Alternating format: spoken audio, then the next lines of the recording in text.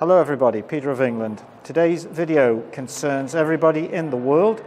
It concerns everyone who is subject to taxation by any established agency, whether that's the FINANZAMT in Germany, whether that's the Trésor Public in France, whether that is the IRS in the United States or HMRC in the United Kingdom. All Commonwealth countries, everyone in the world is subject to taxation.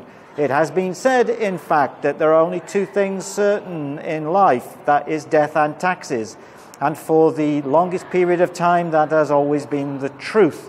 So, my main drive, my main contextual, ideological, constitutional argument today concerns a rebuttal by the HMRC, Her Majesty's Revenue and Customs as it's called, in the United Kingdom in 2019, I think, following a economic impact payment voucher that we had tendered, or someone had tendered on our authority.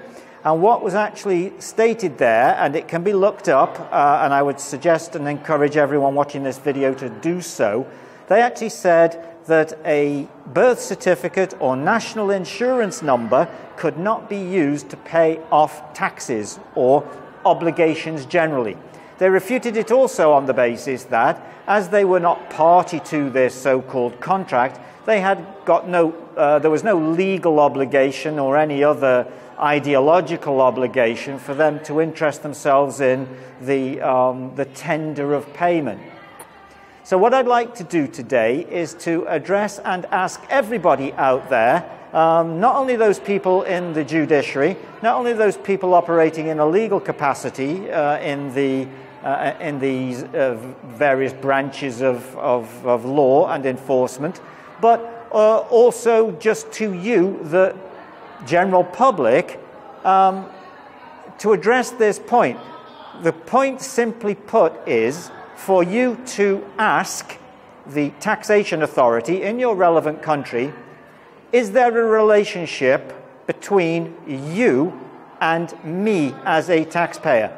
And if there is not a relationship, then why isn't there? And if there is no relationship, then I can't possibly have any obligation to pay you. However, if there is an obligation, is it part of a social contract? Is it a social contract between the taxpayer and the government, or that authority, that is an implied social contract between if me and you, and if I make the payment, you then protect me or offer me services for the good of all, for the good within society? And why this is very important that these questions get asked is we need to paint, for example, and I'll just keep using this, the IRS or HMRC as the two examples.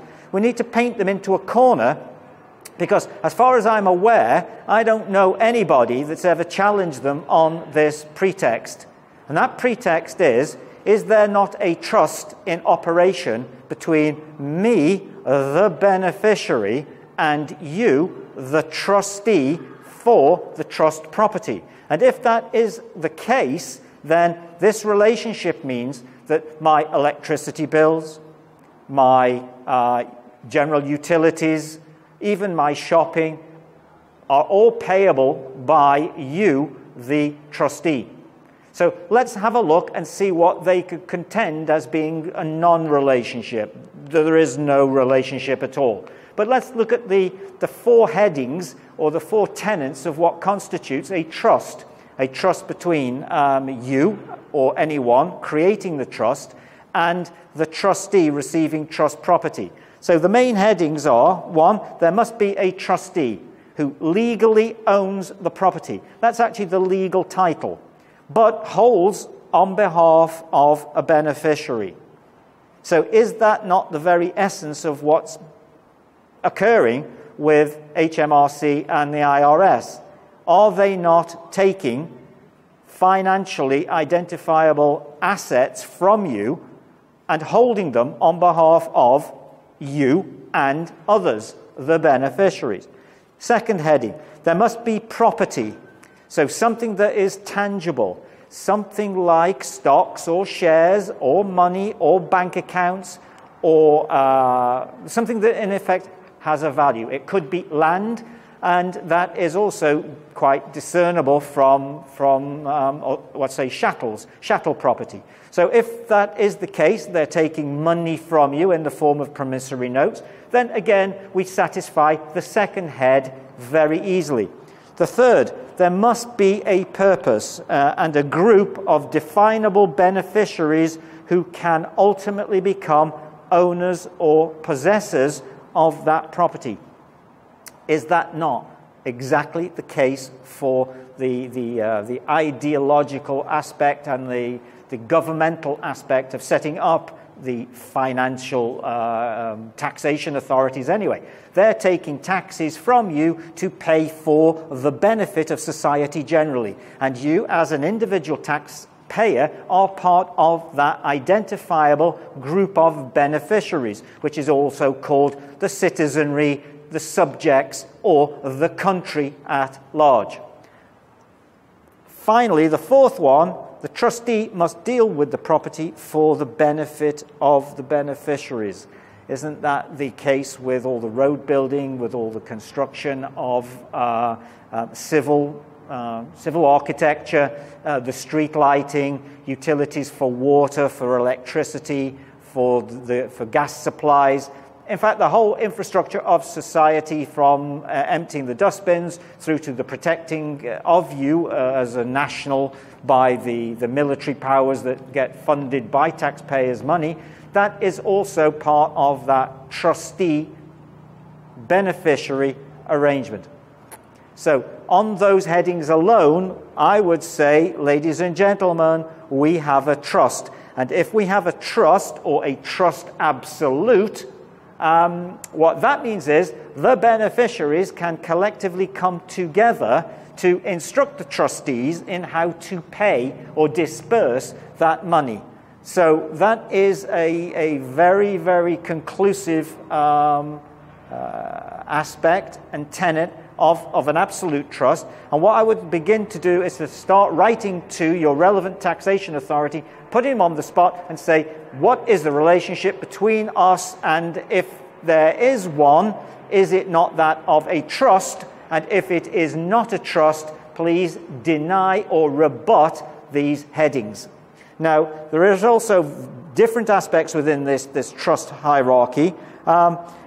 Above all, there must be a settlor and a grantor of the trust. Now, the settlor, the one who settles the trust or creates it, can also be a beneficiary, but he cannot be the sole beneficiary. Again, usually the settlor can only be a beneficiary as long as he's not the sole beneficiary. And the settlor can also be in charge of the trust up until the moment that he is deceased or dies. From that point, then the trust actually takes on a completely different format.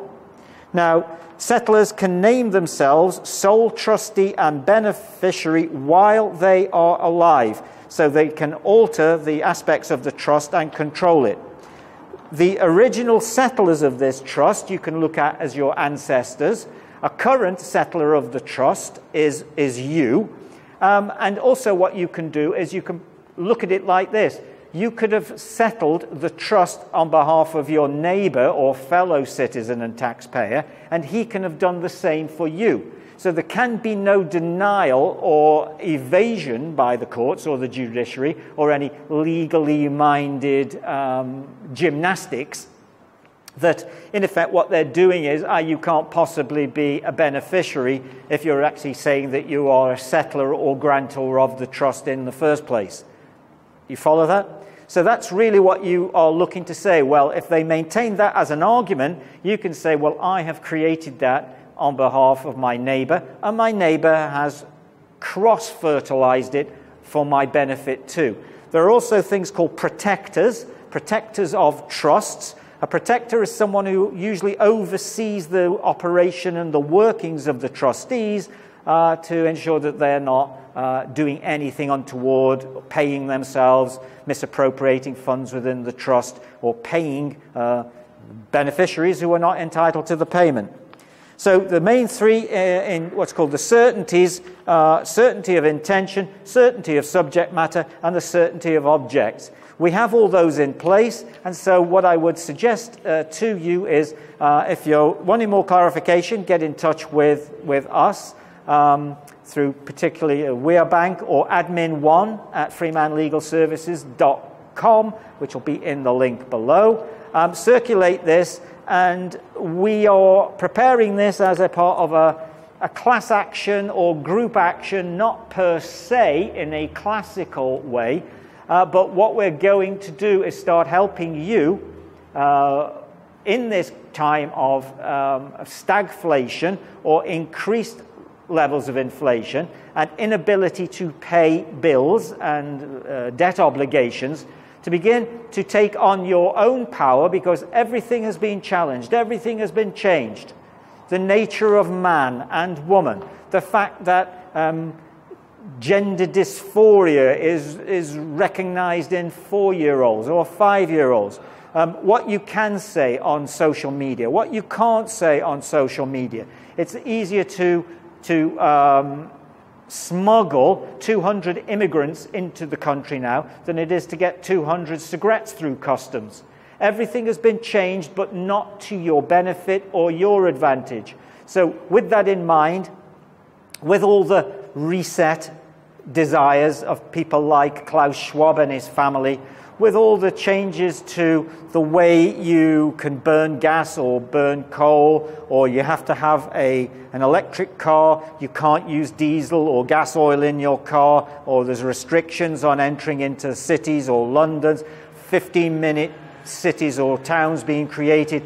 With all that, it is being bombarded and blasted at you on a snowstorm daily basis.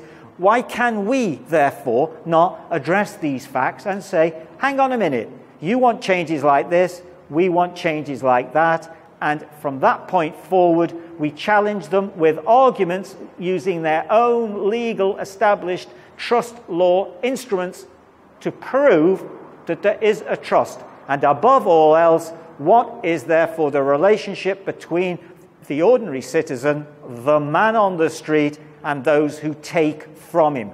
Not only take from him, but force him to give by coercion, threats, bullying, harassment, enforcement, bailiffs, shaming. What more do you need? So please circulate the video, hit the notification and like button, and that's Peter of England saying thank you for watching.